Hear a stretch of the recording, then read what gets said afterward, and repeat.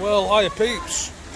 We've just checked into the Manila Hotel, just had a bit of a salad, having a beer bite pool. We're just waiting for the room to be ready because you can't check in till 2. So we're just going to wait a little bit. So a few beers, take the sights in. We're here overnight. There's a big Chinese celebration tonight for New Year. Yeah, so just a nice chill out weekend. I'll add on to this, I'll show you rooms and everything, because this hotel, it's supposed to have all been refurbished. I mean, you can see it's swim up bar. I'll try and attack that later.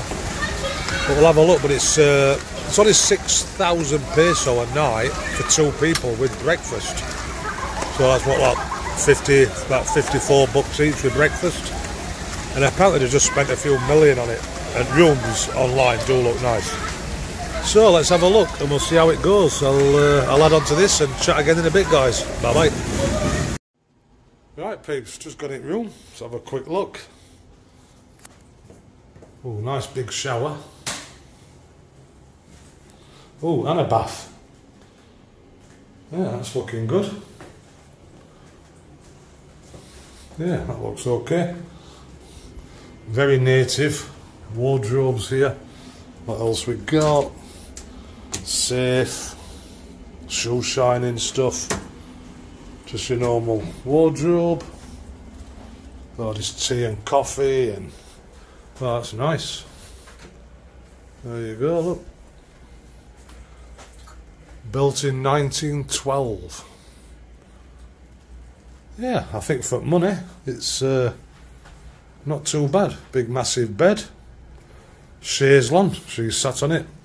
We haven't got sea view, we've got city view, so you can see it here. Well, not much to look at.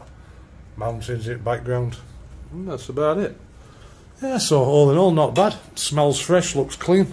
So for that money, can't fault it. Right guys, catch you later. Well, there's a swimming pool. Wow. And a troll.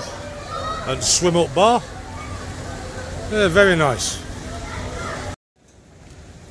Right guys, we've just had the big all-you-can-eat buffet for Chinese New Year. So we're just sat around pool now, quite late at night, having a few bourbons. Everything's good.